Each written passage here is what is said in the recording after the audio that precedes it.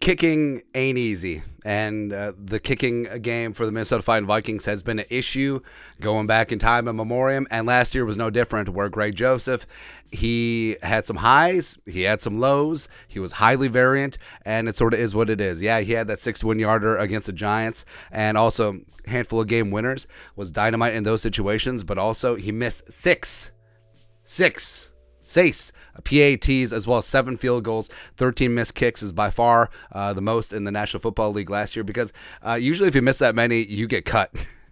That's what happens, man. But the Vikings rode it out with Joseph. Now he is a free agent again. But I mean, the question is, should the Vikings run it back with Greg, the no leg, third leg Greg sometimes, or should they go fish, whether in the draft or potentially free agency? Enter one Matt Gay, the pride of University of Utah. He recently is going to be hitting the market as the Los Angeles Rams decide not to put the franchise tag on him. And Mike Garafolo, the Rams are not using the franchise or transition tag on Matt Gay. Source says one of the most accurate kickers in the league the last few years, 60 of 64 in field goal attempts the last 2. The 2021 Pro Bowl selection is expected to have significant interest as a free agent. Yes, because even though kicking is kicking.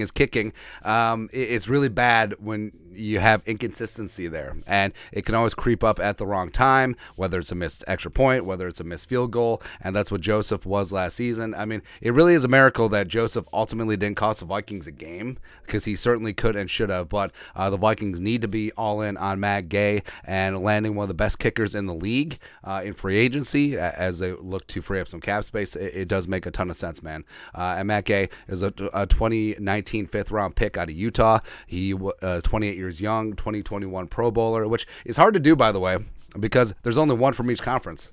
It's crazy. But field goals last season, he was 28 of 30, 93.3%. His only misses were from 50+, a 90.0 PFF grade, 4th in the league.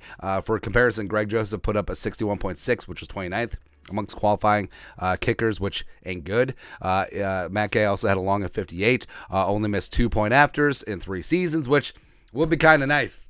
Just having a guy that you know is going to be almost automatic from the extra point spot, 95 out of 97. Contract-wise, SpotRack estimates his market value at $5.1 million per year. Their estimates is 4 years, $20.5 million. Now, it sounds like a lot, but for comparison, the Vikings paid Greg Joseph $2.433 million last season. So would you pay a little extra more just to have some more consistency? And you don't want to say just being automatic from the kicker position, because obviously for the Vikings in our history, that is not necessarily the case. But upgrading to a guy who, as Justin Tucker is getting up there in age, like, you can honestly make a good case that Matt Gay is a top 3, top 2 kicker in the league, and maybe he's not 3, maybe he's not 2. So securing that position, even though yes, you are paying a little bit more, and the Vikings are snug up against the cap, but just completely taking that off the plate of worry to a degree does make some sense. So I think the Vikings